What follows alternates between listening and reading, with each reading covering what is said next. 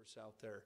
Go ahead and open to Luke chapter 3. I'm going to read verses 1 through 22. And if you weren't here last week, I preached the first 6 verses, so they kind of go together. It reads, "Now in the 15th year of the reign of Tiberius Caesar, Pontius Pilate being governor of Judea, Herod being tetrarch of Galilee, his brother Philip, tetrarch of Iturea, and the region of Trachonius, and Lysanias, tetrarch of Albion, while Annas and Caiaphas were high priests. The word of God came to John, the son of Zacharias, in the wilderness.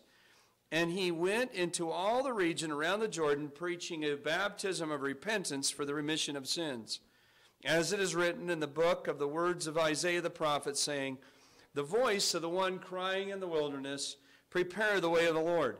Make his path straight. Every valley shall be filled, and every mountain and hill brought low. The crooked places shall be made straight, and the rough ways smooth. And all flesh shall see the salvation of God. And he said to the multitudes that came out to be baptized to him, brood of vipers, who warned you to flee from the wrath to come? Therefore bear fruits worthy of repentance. And do not begin to say to yourselves, we have Abraham as our father.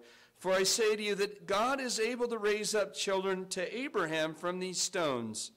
And when the axe is laid to the roots of the tree, therefore every tree which does not bear good fruit is cut down and thrown into the fire.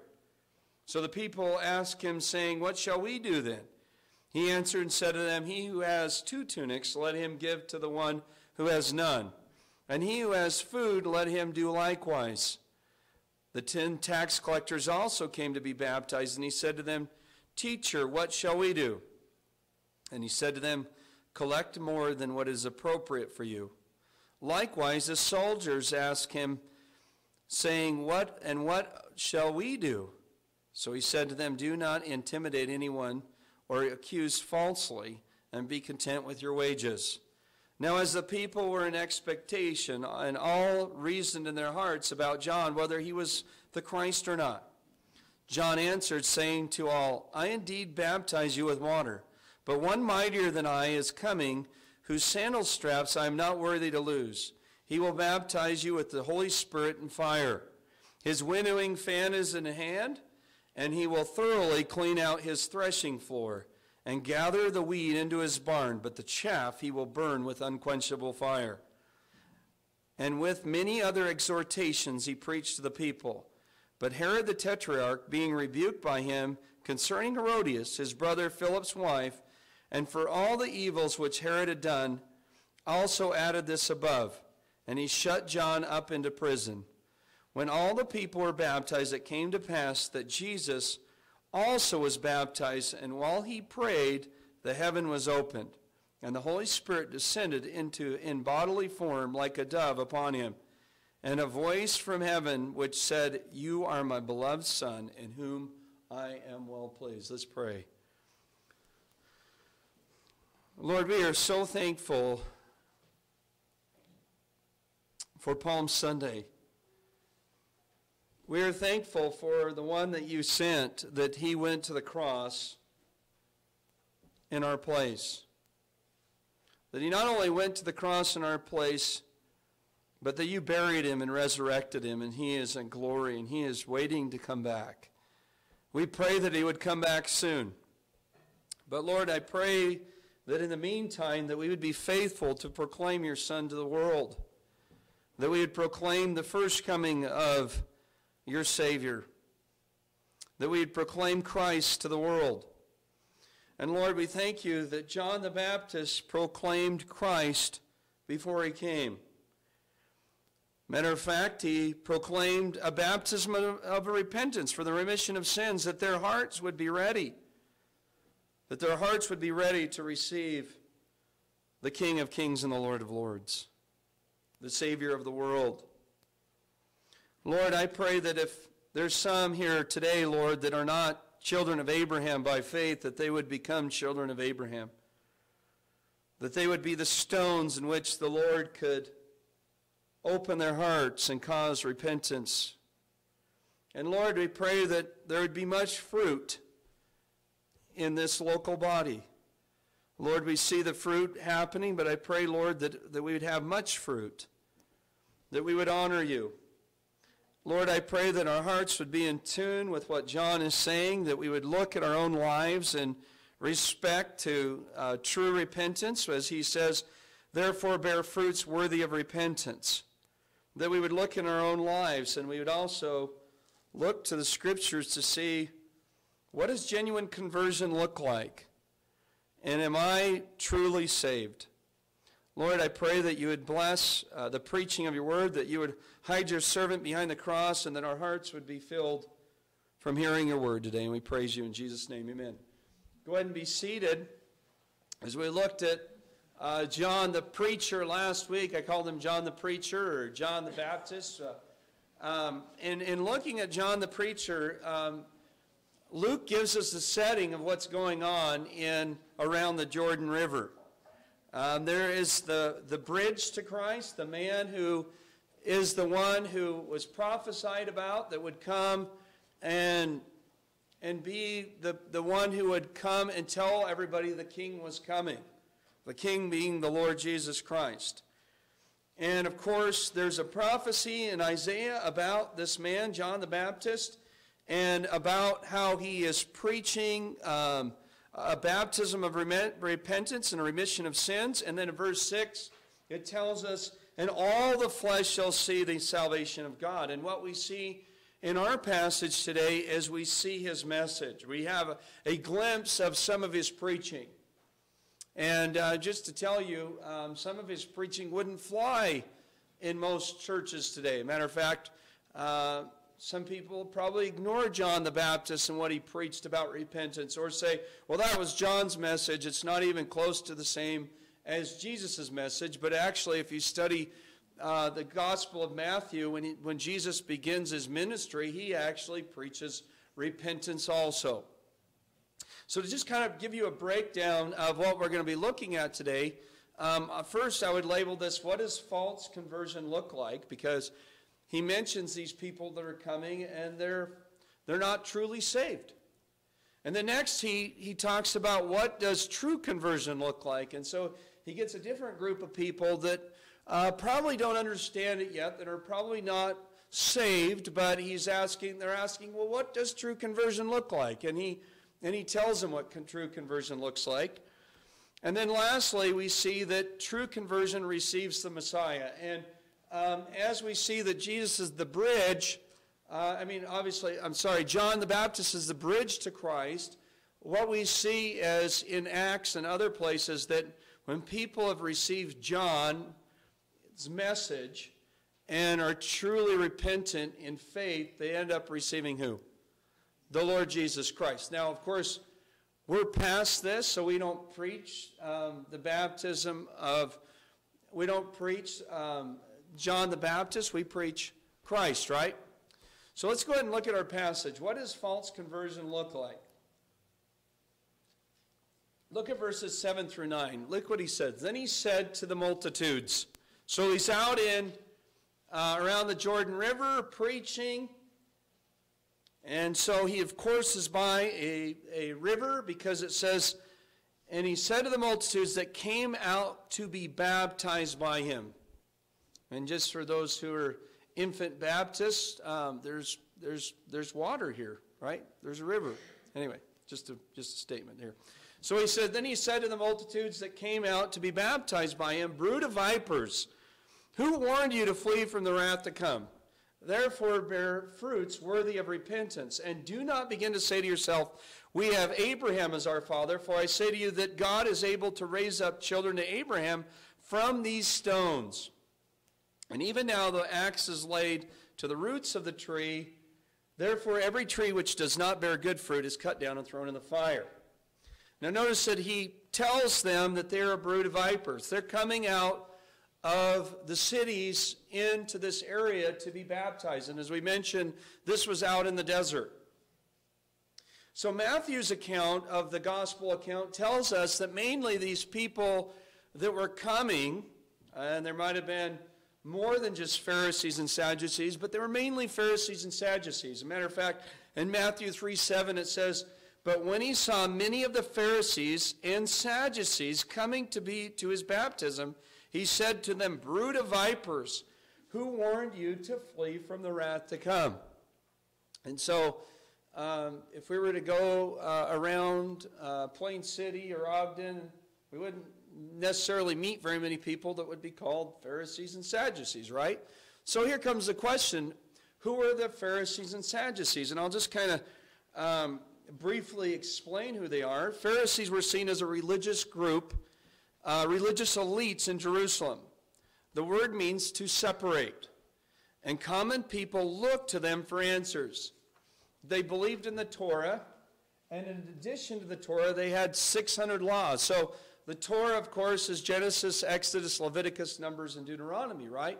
And they also believed in their own 600 laws. As you can imagine, when somebody says, I believe the Bible, but I also believe this, we run into trouble because when they say, I also believe this, it contradicts what? The Word of God, right? And so they would follow the teachings of two rabbis or Jewish teachers. And so these men thought, well, we have these laws and we have the Torah. And they hated the Romans. And the Pharisees said the Old Testament was inspired, but we also believe in these 6+ man-made laws. And so those 600+ laws were things that later Jesus combats, right? Because they're adding to God's Word. Now also the Sadducees believed, they were the other group, believed in a literal interpretation of Scripture. However, they denied the resurrection. This group tended to be wealthy and they were compliant with Roman laws and sometimes dishonored the Bible to make their way into money. For example, the high priests were Sadducees and they were crooks. So what we see here is both of these were false religions, and they were kind of affecting the people in Israel at the time, right? They were seen as false religion in John's comments to them. And Luke tells us that there was also other people that were coming with the wrong thinking. So it's mostly Pharisees and Sadducees, but I would say here that there's multitudes. So obviously there would have been normal Jews also coming. So Luke mentions the other people, that the multitudes of other Jewish people. So they have wrong thinking about baptism. They have wrong thinking about salvation. And John says, you are an offspring of vipers. That's pretty harsh words, is it not? That was saying that they are desert snakes. You wouldn't say to somebody that you were trying to win their affection that they're a snake, right? Snakes stink, right? Put them on your hands, they smell bad. And then the ones that you can't pick up, or if you try to pick up, they what? They bite you, right? And so they're also, these desert snakes were small snakes, and they were deceptive. So sometimes people might think they're picking up a twig or a dead branch, and all of a sudden they got what? They get bit. I remember one time when I was in Arizona, and it was a little bit colder, and I'm walking on the sand, and I stepped right over the top of a sidewinder. And I was like, whoa. And I was thankful it was cold, but it looked like a branch there.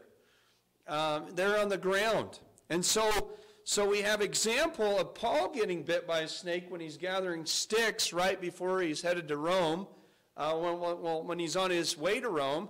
But when Paul had gathered a bundle of sticks and laid them in the fire, a viper came out because of the heat and fastened on his hand. And you remember that they thought he was a god because he doesn't fall over and what? Die, right? And so this whole idea of being called a snake is a big deal. When we examine Scripture, we see that Satan is called the deceiver, and he is called a serpent in Scripture, right? So in Revelation 12:9, so the great dragon was cast out, that serpent of old called the devil and Satan, who deceives the whole world. He was cast to the earth, and his angels were cast out with him. Then, of course, Revelation 20, verse 2, he laid hold of the dragon, that serpent of old who is the devil, and bound him for 1,000 years. And so as he's calling these people a brood of vipers, guess who their father is? Satan is their father. And these people are also Satan's people. And these people were coming to avoid judgment. Judgment that they thought that they could do some outward acts, or that they could somehow not have their heart changed, right? A lot of people today think that they can be saved without God what? Changing their hearts. So John asks, who warned you to flee from the wrath of God? Come. Why are you coming here? Why are you leaving Jerusalem and coming here and your heart is not changed? Now, before we talk about their motivation, what about this wrath? He speaks about a wrath here. He says, who warned you to flee from the wrath to come? Wrath in Scripture is upon every person until they trust in Christ. Matter of fact, in Ephesians 2, it tells us, before we were saved, we were what? Children of wrath, right? You have to know the bad news before you understand the good news, right? Ephesians 2:3, among whom also we all once conducted ourselves in the lusts of the flesh, fulfilling the desires of the flesh and of the man, and were by nature what? Children of wrath, just as the others.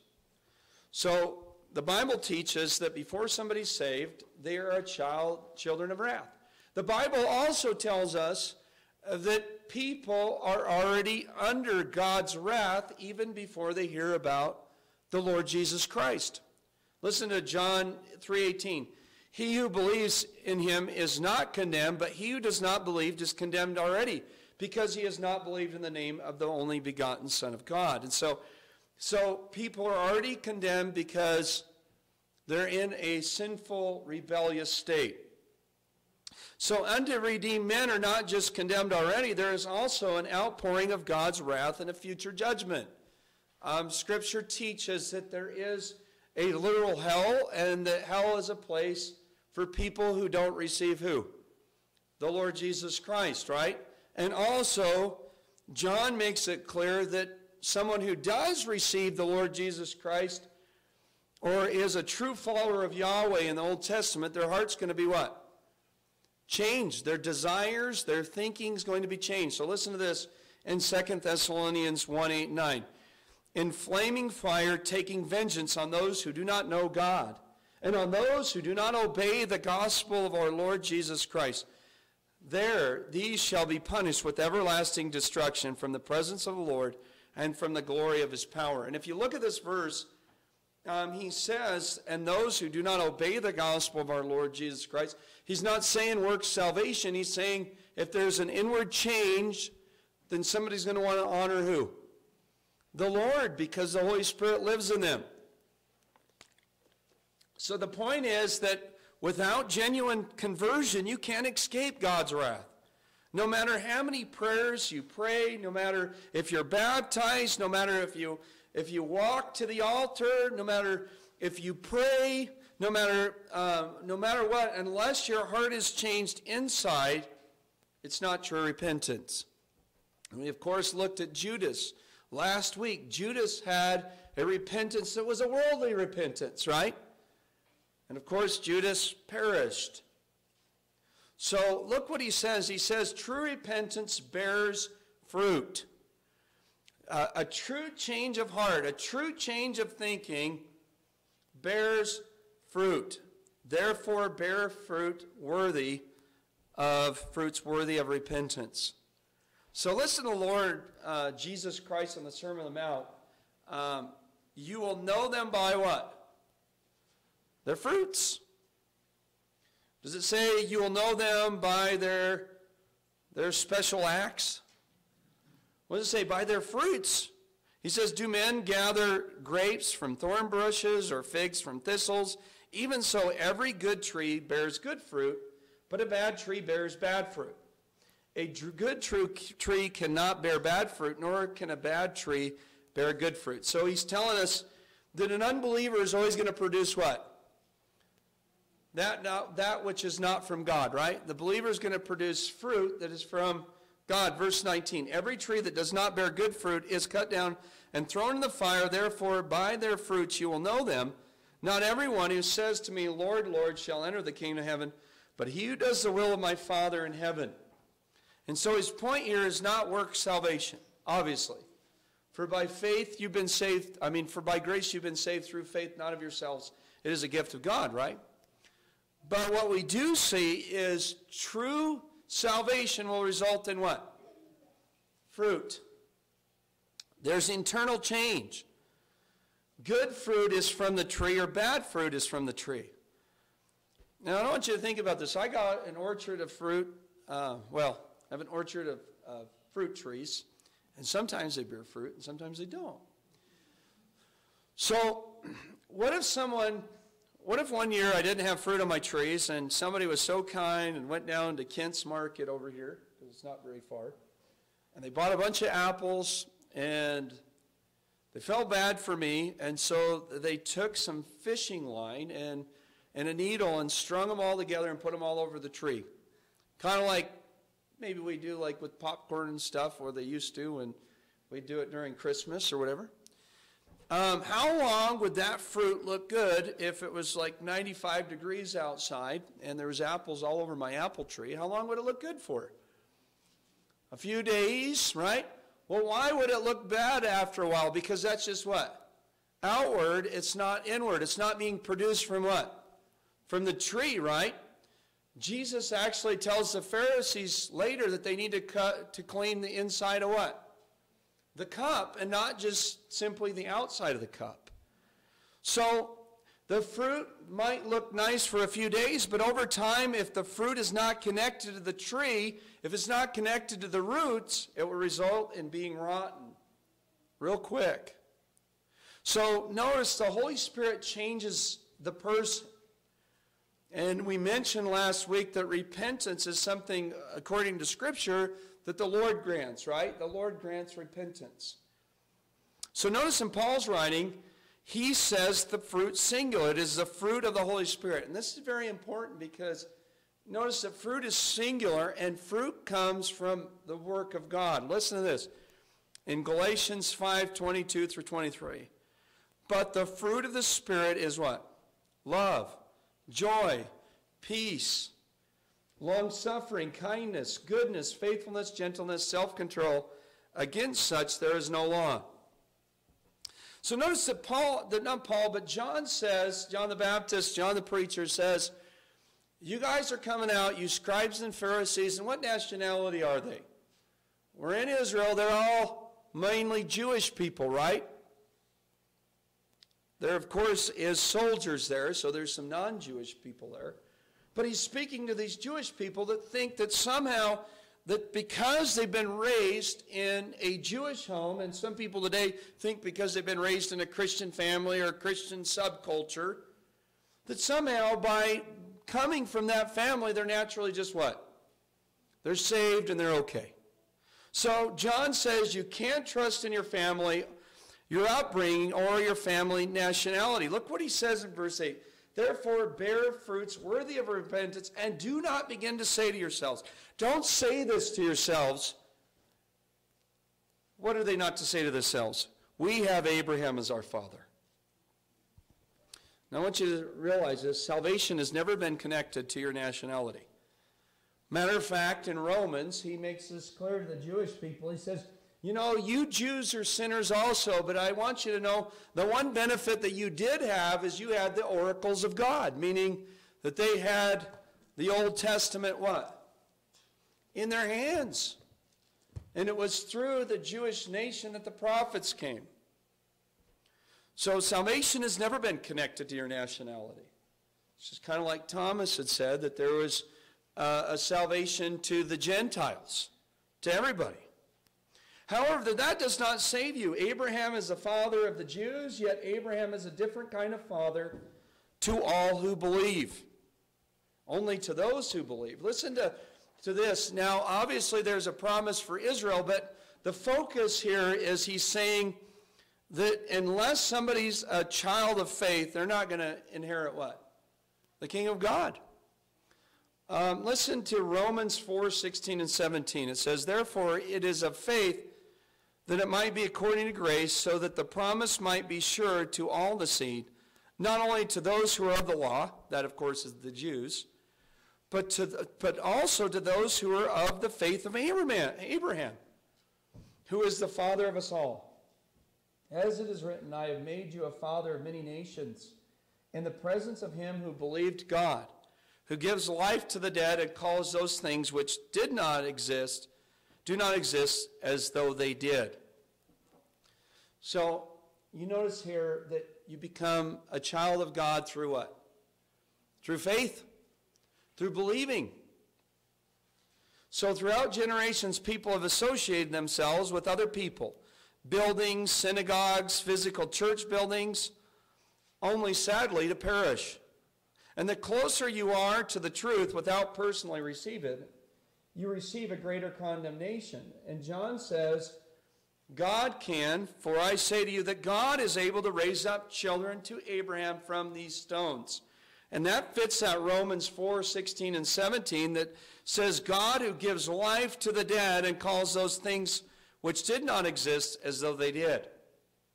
So he's saying, your genealogy will not get you into heaven. And really it is God who is able to get someone into heaven. And here John is probably talking about the stones because it is God who changes the heart. And if you would read the Old Testament, you would find that there's passages in the Old Testament that speak about the heart of stone. For example, in Ezekiel 36:26, he says, I will give you a new heart and put a new spirit within you, and I will take the heart of stone out of your flesh and give you a heart of flesh. And this doesn't take very much brain power, but if I picked up a big, huge stone and it was pretty solid and threw it at you, you would probably duck. Why? Because it's pretty hard, right? And so people are born with hard what? Hard hearts. And God has to change those hearts. So the passage speaks of the indwelling of the Holy Spirit, radically changed heart by Almighty God. And since they are not coming with the right heart for repentance, John says that judgment is here and will soon completely take you out.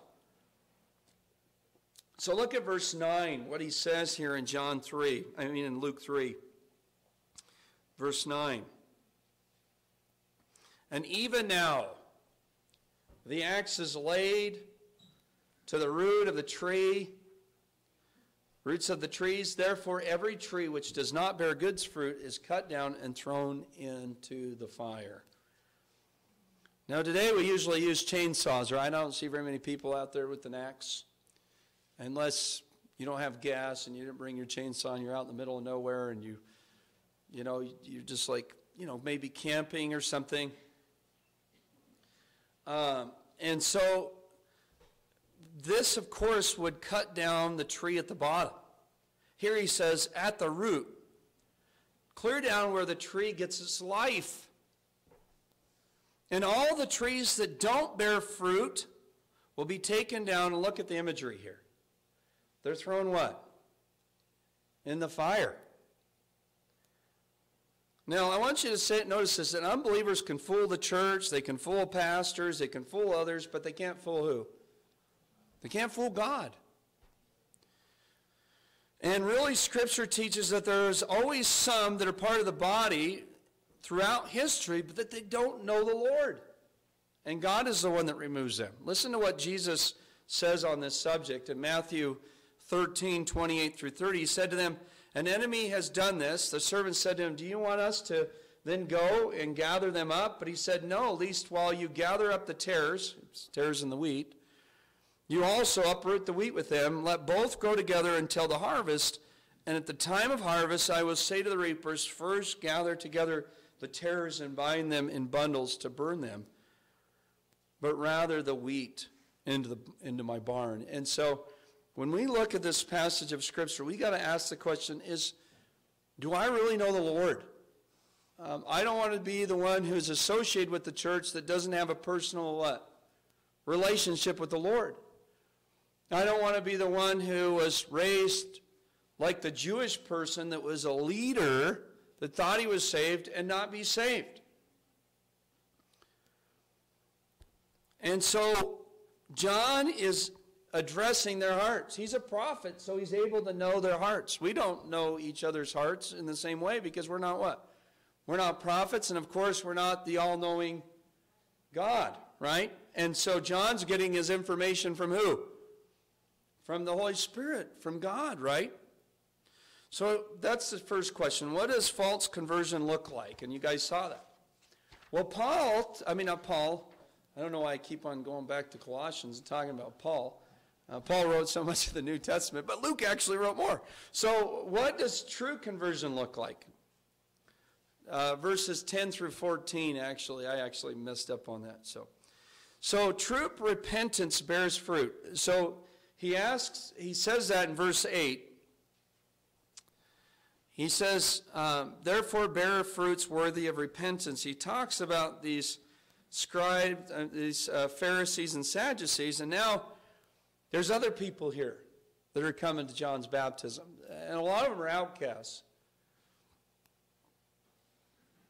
Isn't that interesting? In America, so many people have made the church, so it's just about a bunch of rules and people, and then they don't understand that Jesus called all men to repentance, and he went to some of the most wicked people. You know, Jesus called everybody to repentance. He'd be calling the moralists in our country that think, well, because I'm a moralist and I vote morally, but they don't have a changed heart. And he would also be calling the LGBTQ community to repentance, and he would be calling all men to repentance if he was still here. So notice that his preaching seemed to make some of them wonder, am I saved? As you can imagine, if somebody was out in the wilderness and they're dressed the way that John the Baptist was dressed, right? Camel's hair and eating locusts, and he's out in the middle of the desert. It'd be kind of strange, right, to see that? And then hearing him say that God's judgment is coming would make you ask, am I saved? I was here to get baptized, but I realized that maybe I need to truly repent. I'm interested in being that tree that is not burned up in the fire. And really, if you don't know the Lord, you should not be wanting to be that tree, right? Look at verse 10. So the people ask him, saying, what shall we do then? What does true repentance look like? Is what he's really saying. Look at verses 11 through 14 here. He answered and said to them, he who has 2 tunics, let him give to the one who has none. And he who has food, let him do likewise. Then tax collectors also came to be baptized and said to him, teacher, what shall we do? And he said to them, collect no more than what is appointed for you. And likewise the soldiers asked him, saying, and what shall we do? So he said to them, do not intimidate anyone or accuse falsely, and be content with your wages. So notice that there are 3 groups of people that John answers. He says this is what repentance looks like in each of these 3 groups. So if you have a changed heart, this is what's going to happen. This is what you're going to desire to do. So notice that he mentions the people from the crowd. He says, give away a tunic. And none of us are wearing tunics today, right? So I guess if we want to be biblical, maybe we should wear tunics. No, I'm just teasing. And so none of us have tunics today, but a tunic was both for males and females wore tunics, and it was under the outer garment. And it would help you from the cold. So some had many tunics and help others who do not. It's really kind of interesting because sometimes we are so spoiled in our country in the sense of all the resources we have that even if you're poor, we really don't understand what poverty was like in Jesus' time, right? So notice that this is a personal thing and not a government thing. So when somebody comes along and says, well, we should institute this in the government. No, this isn't a government thing. This is what? A personal thing. So it's voluntarily from the heart. Maybe a natural disaster, people need food, housing, and clothing. So he says that they're to take their tunic, if they have an extra one, and give it to those who are cold and are shivering and they need help. And notice the next people he talks about is the tax collectors. And these were people, tax farmers, who had paid some money to Rome to collect taxes. As you notice that when Luke begins this area in chapter 3, he mentions in verse 1, now in the 15th year of the reign of who? Tiberius Caesar. So Rome is over Israel, and Rome is over all of Israel, Pontius Pilate, Herod, Philip, and so Rome is over everything. And you know what? Rome really liked Jewish people's money, right? Just like any rulers. Rulers like your service and like your money. So the Romans had to find a way, of course, to get the money from the Jewish people. So they had these people called tax farmers who had paid some money to Rome to collect taxes. So they paid to be an IRS agent. But these people were worse than the IRS, okay? All right? All right, we have to say that at Liberty Bible Church here. So, and they would collect taxes on imports and exports.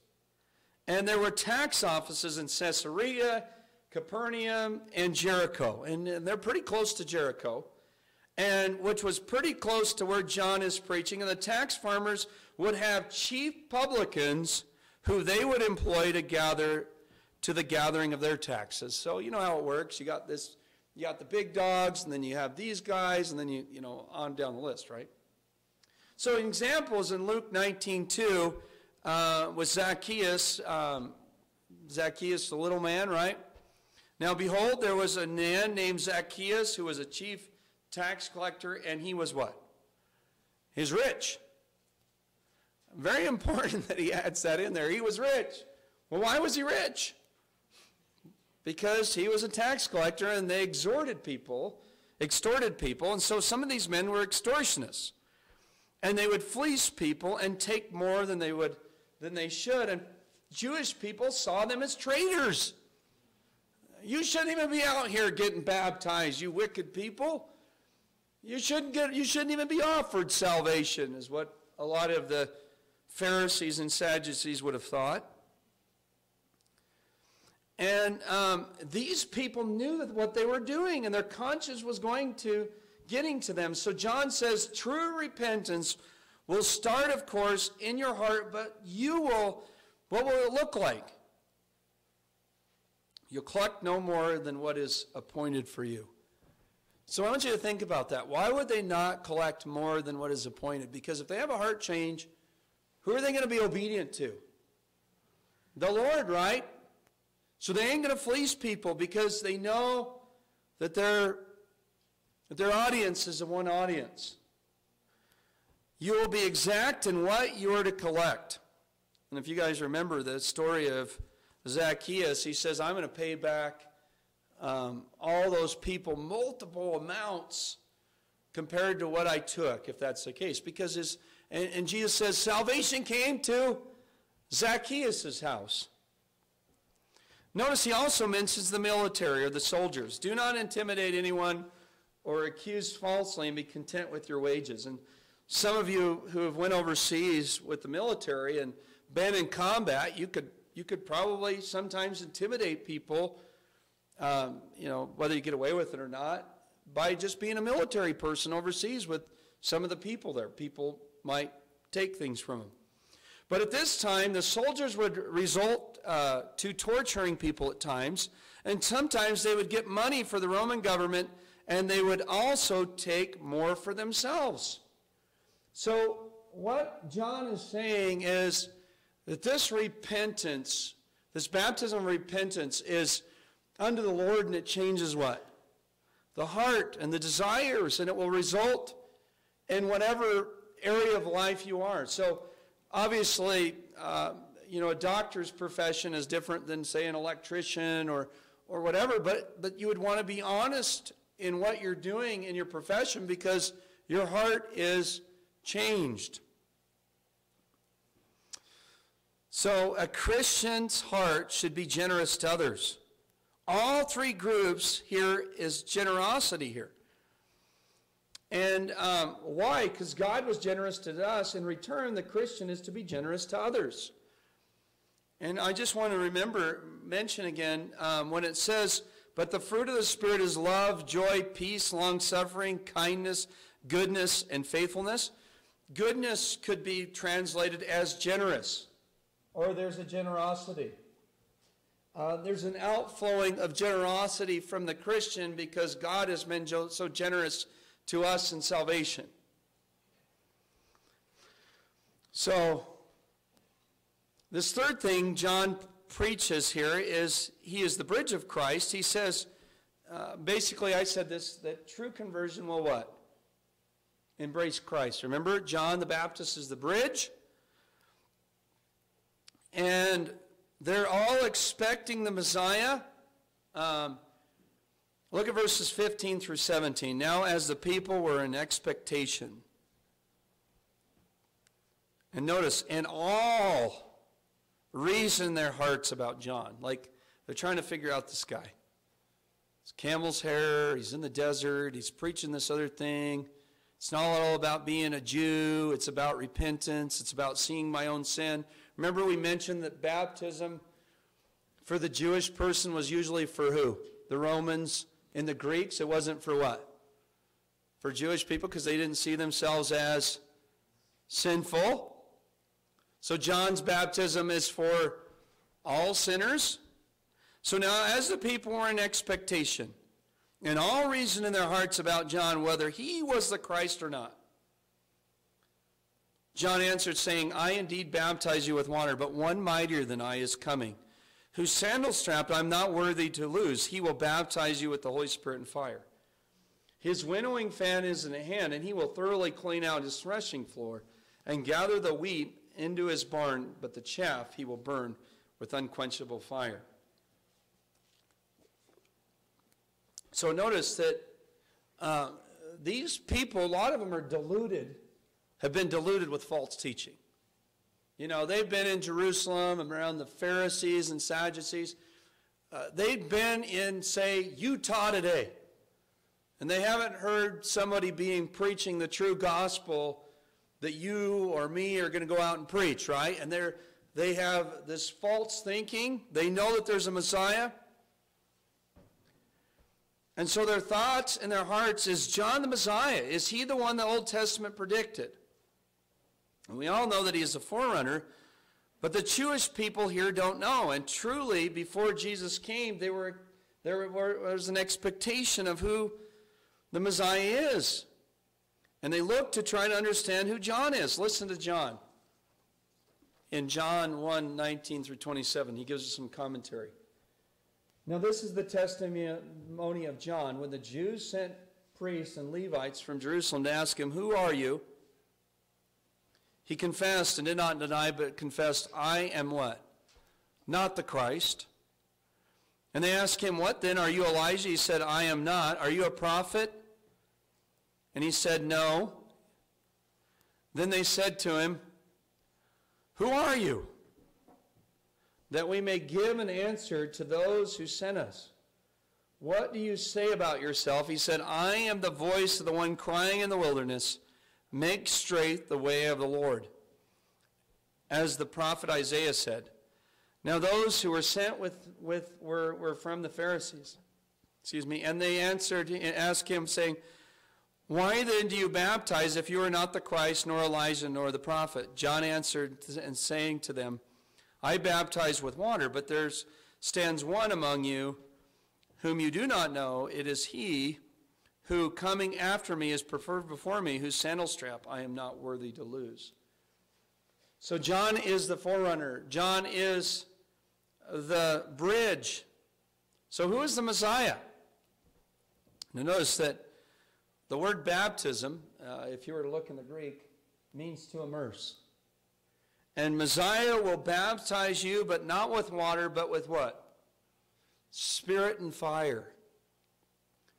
We find out that after Jesus' life, ministry, death, burial, and resurrection in the book of Acts, the Holy Spirit comes to the church and Jesus sends the Holy Spirit.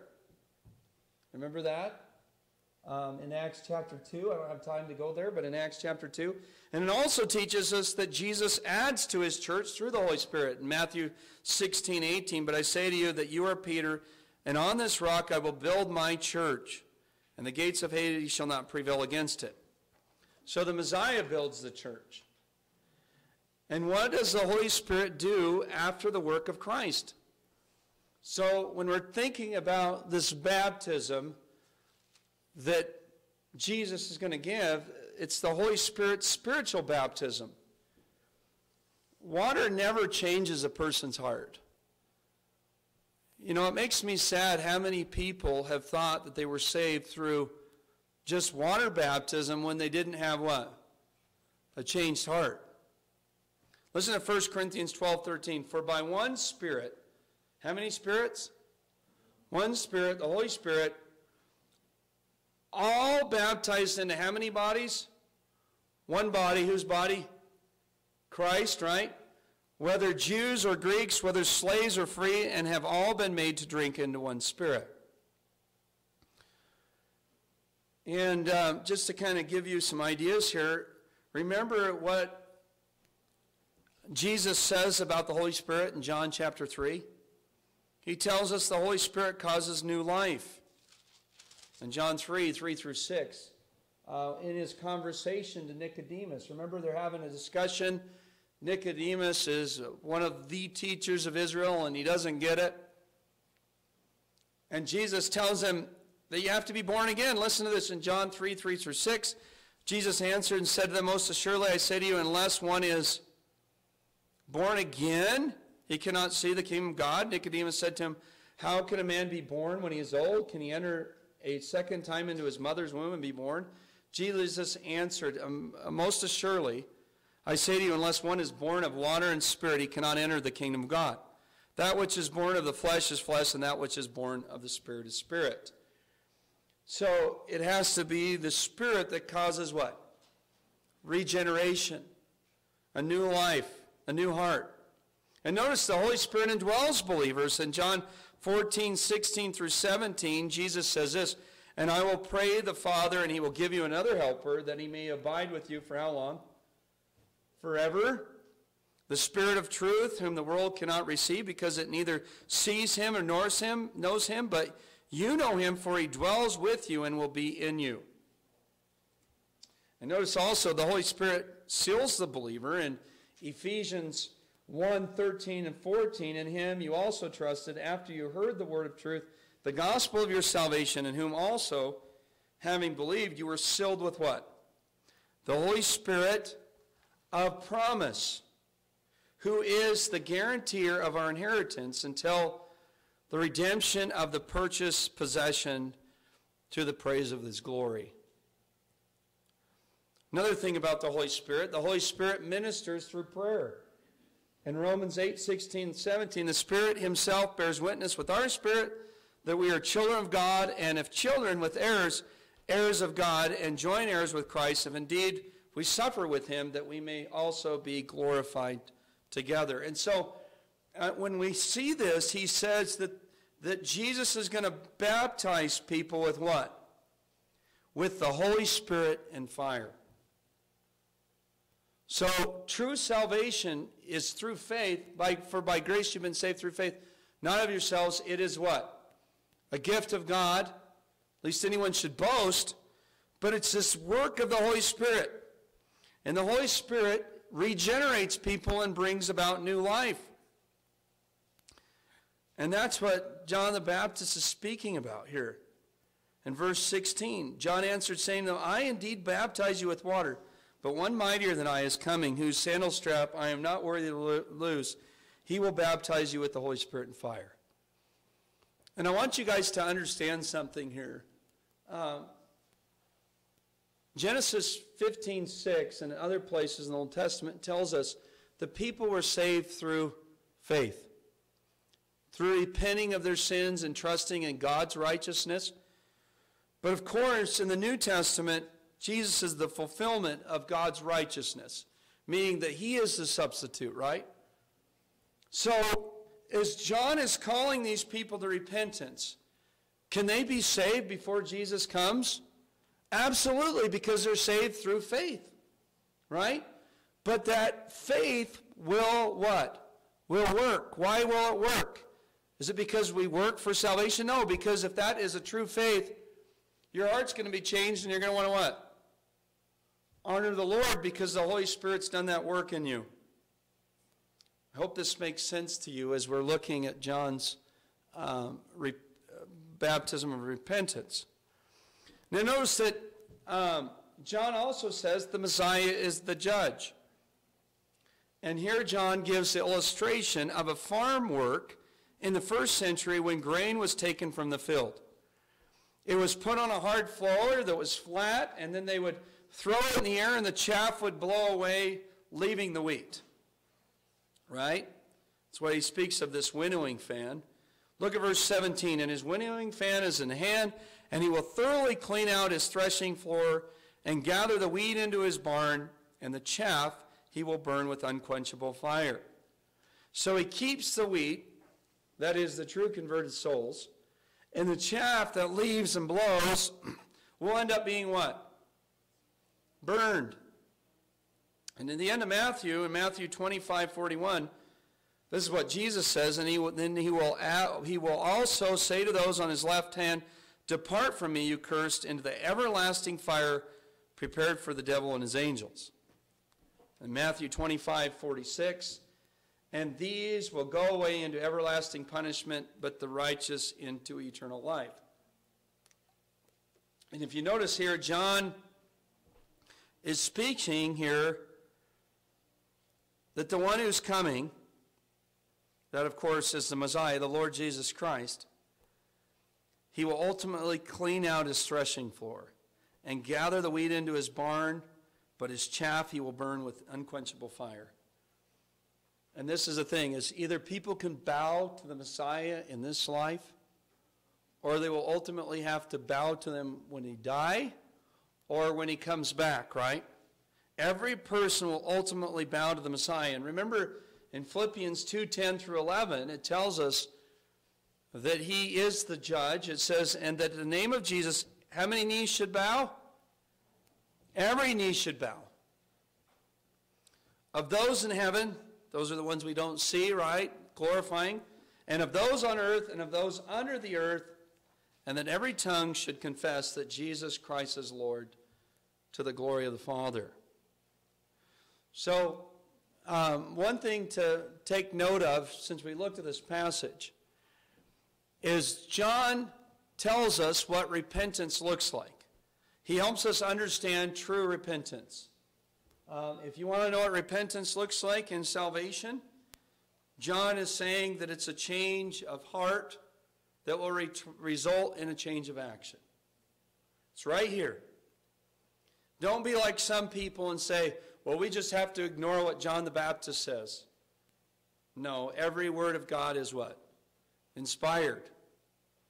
And Jesus didn't preach a different message than John the Baptist. He doesn't come along and say, oh, goodbye repentance, that was for John. No, Jesus and John both taught repentance. As I mentioned to you in Matthew chapter 4, when Jesus begins his ministry, in John chapter 4, verse 17, from that time Jesus began to preach and to say, repent, for the kingdom of heaven is at hand. So John helps us understand true repentance. And John's baptism shows what true salvation looks like. And if a person's heart is changed inside out. And then he also mentions Jesus' baptism is with the Holy Spirit and fire. The baptism that's more than just water. It's a baptism of the Holy Spirit, a change of heart. And also he mentions that Jesus is the judge, right? John speaks about judgment, but he ultimately says that that judgment's going to be carried out by the Lord Jesus Christ in the second coming, right? Well, let's pray. Lord, thank you for this passage of Scripture. Lord, as we come to you, I pray, Lord, that every one of us has come to a true repentance, a repentance that's not something that's just words, but it would be in our hearts, Lord, that it would be a true repentance unto salvation. Lord, if there's anyone here that doesn't know you, that you would grant them repentance and they would trust in you. And Lord, I pray that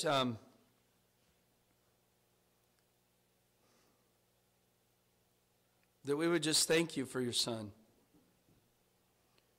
We thank you that his baptism was of the Holy Spirit and that we couldn't change ourselves. We were like leopards that tried to change their spots, or like the Ethiopian that can't change his color, Lord, that it was you that had to change our hearts. Lord, we pray that we would seek to tell others about Christ, that we would use this, what the world calls Easter and we call Resurrection Sunday. Lord, I pray that we would preach Christ to others. Lord, as John the Baptist was a preacher of righteousness, Lord, I pray that we would be a preacher of righteousness this week. We praise you and thank you in Jesus' name, amen.